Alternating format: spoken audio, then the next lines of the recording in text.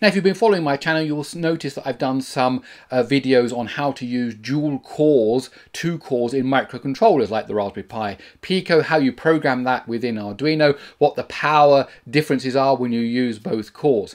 And I thought it was time to expand into more talk about dual core programming, how you manage to program, whether it's a desktop, whether it's a microcontroller, whether it's a laptop, a server, how you can use multiple cores all at once. And to kick that series off, we're going to be looking at fork and POSIX threads, Pthreads. Okay, so if you want to find out more, please let me explain. Okay, let's start by looking at fork. So fork, as in like fork in the road, splits the process into 2. Technically, it creates a new process by duplicating the original process, the calling process, and the new process is referred to as a child process, the child process, and the calling process is referred to as the parent process. The child process and the parent process run in their own separate memory spaces, so they literally are 2 new processes running on the CPU. Just if you were running, I don't know, Firefox and Solitaire, they're completely separate. They don't interact with each other. They have their own memory space. But at the time of the fork, at that very moment you call fork, their memories contain exactly the same thing. Then there's another bit of code that happens, and we can start then to see how it diverges. They diverge from each other as each process knows what code it's going to run. The child process is an exact duplicate of the parent process, except for in the following points. It has its own process ID, its own PID, because it's its own process, and it doesn't inherit certain types of kernel level things, so memory locks, pending signals, timers and things like that. So you really wouldn't want to do this in a complex system right in the middle of when the whole system is up and running. This is the kind of thing you do right at the very beginning, because you have to spawn some extra processes, listen on extra ports, do some extra workers, whatever it is. You do it fairly early on in the code flow. So let me try and show you this as a little diagram. We've got a process here with a PID of 12781, and this process is running some code, and at some point it calls fork, and it's just that, it's called fork. There's nothing more complicated than this function call. And at this point, the original process now becomes the parent, and it's got the same PID. It is still 12781, so the same process is running just as it was before. However, as a result of the fork, something else happens. Another process, the child, is created, and that's got a different PID. Here I've put 14882 just to show it's a completely different PID running its own memory space, a completely different process. So what you've done is you've taken this one and you've split it into the parent and the child, and at this very point here they're exact copies of each other, and then the code carries on running, and the child will go off and do its own thing, the parent will go off and do its own thing, and then obviously they will diverge. Now, on the success of the fork call, the PID of the child process is returned to the parent. So once you call fork, if you get a number back, in this case 14882, you know you're the parent, and you know the child process has this PID. And the child gets 0, and 0 is returned to the child. So if you then check the result of fork, if it's 0, you know you're the child process. And in fact, that's what we're going to do in the source code, to do exactly that, to see how it works. So here is a snippet bit of code. It's basically the blueprint of what you need to do. So you would start off by calling fork. The result goes into this variable called child, which holds the PID. And then you have an if statement. If child, well, of course, if it's 0, that's going to be false. That means you're the parent. If you come back with a PID here, 14882, I think it was, then that means you are now the parent, the original process, and you can carry on writing code in here inside of this if statement. Obviously, you probably just call a function that goes off and does whatever it needs to do for the parent. And if it's else, if it was 0, that means you're the child process, you're the other process, and now you can start running code in here, go and call a function to do whatever it is that the child needs to do. So at this point, you can see it's been split in half, one going one way, one going the other way, and you can do different things now. You can listen on different ports, you can process different messages in a queue, you can open up different network connections, whatever it is these processes have got to do, they can now do that. Okay, so let's head over to Visual Studio Code and to the command line and see some of this code in action. Okay, so here we are in Visual Studio Code. This is actually running on the Windows subsystem for Linux. And as we can see here, there's basically this code that I showed you, a bit more padded out. For example, I've got some error checking going on here. And what we do here if it's the parent, which means child is 0, then I'm going to print out, this is the parent, and then basically I'm going to print out the numbers 0 through to 9. They're just going to come up on the screen. If it's the child process, then I'm going to say this is the child process, and I'm going to print the numbers from 100 to 109. So what we should see on the screen is a sequence where the parent process is printing things out and the child process are printing things out, and they are able to, and they're being printed out onto the screen, and we can see them. And depending on the scheduling, we might see them interleaved, we might see them in, the parent process gets a bit of time than the child process. I think running it here on the Windows subsystem for Linux, they basically get a good chunk of the time each, and they kind of come out one after the other. So let's compile this and run it. So to compile it, we do gcc -o. Fork1 is this name of the source code, so fork1 for the binary, fork1 .c. That compiles, and now if we run fork1, there we go. So, oh, it actually did. I said it would be different, but what you actually see is that you see the parent actually got 0, 1, 2, 3, 4, 5 out. Then the child process got a bit of a look in. Then the parent process did some more, and then the child process did a run there until the end. Let's run that again and see whether we get the same thing. Yes, we do. Let's run it in an actual window. I think that might be different. Okay, so here I am in just the normal Ubuntu window here. I'm in the same direct. Let's run fork1. There you go. There you go. So it's all about the scheduling that happens in these different subsystems. In this case, you can see they basically got a slice of the pie each as we're going down one after the other. When you run it in the terminal here inside of Visual Studio Code, it's actually a bit more higgledy-piggledy there. Okay, so there you go. That is a practical example of how you run fork. Now, threads are different to forking. When you fork, you create another process that is a copy of yourself but then runs off in its own area of memory. A thread is an execution thread through the same program sharing the same memory. So you don't create another process, you're inside that same process, you share global memory, and you are able to access the same. In fact, the threads can even communicate with each other by accessing the different bits of memory. So POSIX Threads, Pthreads, is a standard API for threaded programming in C. A single process can contain multiple threads, all of which are executing the same program. They may execute different paths, of course, because you can have if statements, different ones can listen on different ports. Maybe you have one listing on one port, one that lives on one port, one processing something in one queue, something checking some file, whatever. They can run different things, but it's the same source code that you've compiled together into this same binary. And these threads share the same address space and therefore the same global memory, but each thread has its own stack. So if you call a function and inside of that you create a local variable, I, because you're doing a loop, then obviously it wants its own copy of that loop so it can go around. You don't want that clashing with something else. So local variables are the same for every thread, but the global variables are used.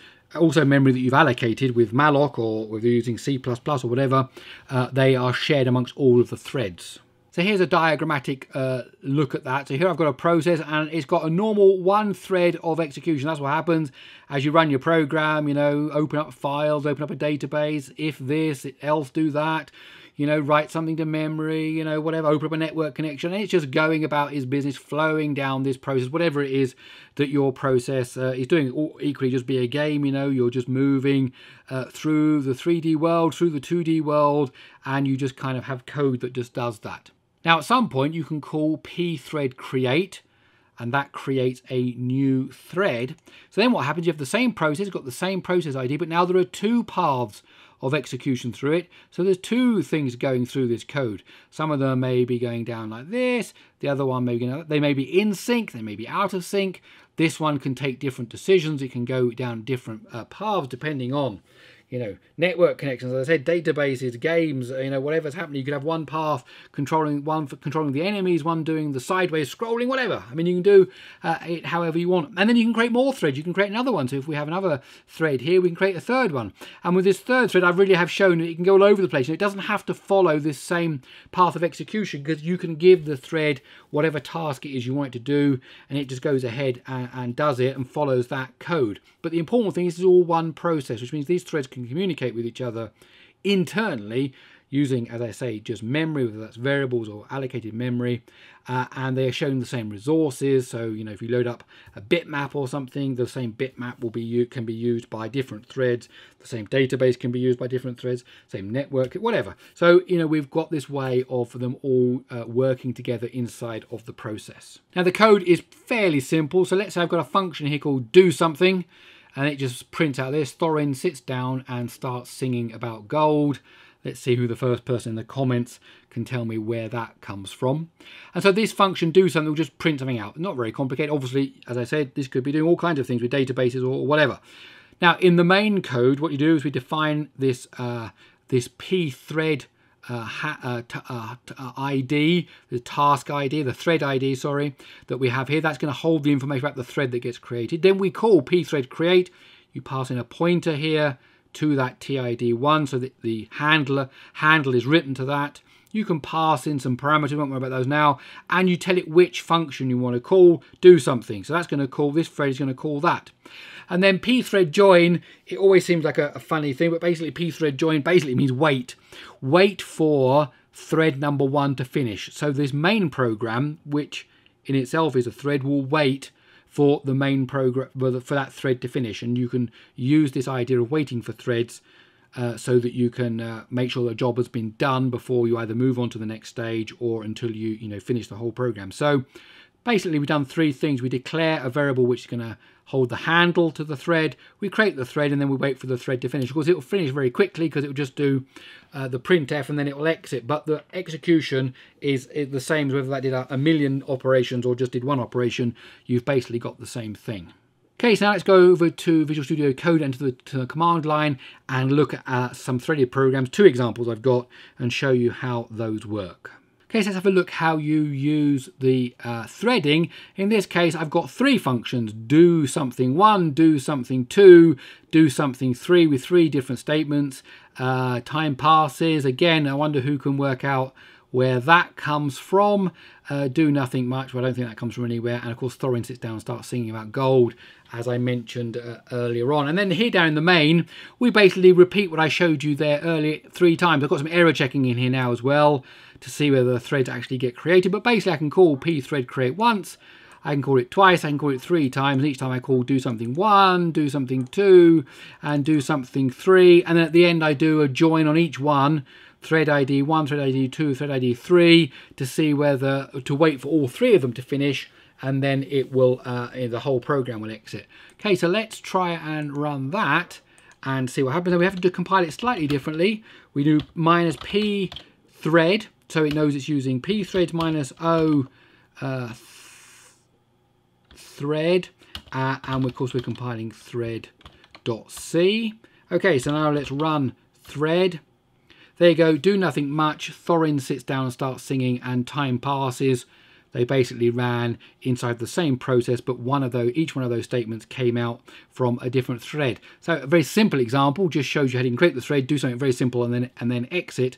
In fact, the next demo we'll give is a bit more complicated. I've called it the thread tool because you can tell it how many threads you want to create. Let's jump into the code and have a look at that. Okay, so this program's a little bit more complicated. It can create a dynamic amount of threads depending on a parameter that you pass in. So here I've defined the maximum number of threads we support, the default number if you don't supply anything on the command line, and you have an array here now of the task IDs. And we have here the number that we're going to create because, as I said, that is dynamic. The function do something now, high from thread, and it gives you the thread number. We then sleep for a certain amount of time that will be longer the more threads you create, and that will give us a kind of a dynamic here, so we can see threads being created, threads exiting at different times, and then it says bye from that thread when it's about to exit. In the main program, this bit of code here is just a standard code for how we get a variable passed in. In this case, the number of threads is the parameter, and we just convert the string to long. Obviously, lots of things could go wrong here in terms of error checking and so on. If I typed in, create threads Z, rather than 5, what does it do? But there we go. We'll just leave that in there because it's a test tool. And basically we've got two parts of the code. What we do here in this while loop is we go round the number of threads we're going to create. We call pthread create, passing in the thread ID is going to be the handle is what is in that array, and we always call the same function do something, but we can pass in the parameter, in this case I, which is what we're using here, this counter here. So each thread, I'm thread 0, I'm thread 1, I'm thread 2, I'm thread 3, and so on. Bit of error checking there. Then once they're all created, we then wait for them all to finish by using pthread join, again just going through this array, doing it. So we create 10 threads and then we wait for 10 threads to finish. If you type in 50 as the parameter, it will create 50 threads and then wait for 50 threads to finish. This is a good way of seeing, you know, how many threads can you create before you break your system. It actually does seem to work with 500, so that's pretty good. Okay, so let's compile it again and see how it runs. So gcc minus p thread minus o thread tool, and the code is thread tool.c. Okay, and now let's just run it first of all. Thread tool. Okay, the default is 10, so as you can see here, starts to create them. High from thread 0, by from thread 0, high from thread 2. Thread 1 is down here, you see, so you can never guarantee the order these things are going to happen in because it's to do with the scheduling that the kernel gives you, or the operating system gives you. Okay, 2, 3, 4, then 1, then 5, then 3 finishes because obviously the timings now are different for that sleep, and then, you know, it starts to go on at 7, 8, and 9 like that. We can do it more. We could say let's create 100 of them. So there you go. It created them. Some of them are exiting now as their timers are going. Let's say a buy from thread 64. Let's keep going. What does it go all the way up now there to 94? That means 99 was earlier. There it is. Yeah, buy from 99. So they did all go run there. All gone. Are you feeling for 500? Let's see what happens. Okay, let's fast forward to the end. Okay, there we go. It's finished. 498, 497, 499. There you go, the last one there. So, a system like this can create 500 threads, and then they do something, and they can all process. Obviously, CPU time is a finite resource, but it's able to do it if that's what you needed to do inside of your program. Okay, that's it. My name's Gary Sims. This is Gary Explains. I really hope you enjoyed this video. If you did, please do give it a thumbs up. If you like these kind of videos, why not stick around by subscribing to the channel? Don't forget you can follow me on Twitter at Gary Explains, and I also have a monthly newsletter. Go over to garyexplains.com, type in your email address, no spam, but you will get the newsletter. Okay, that's it. I'll see you in the next one.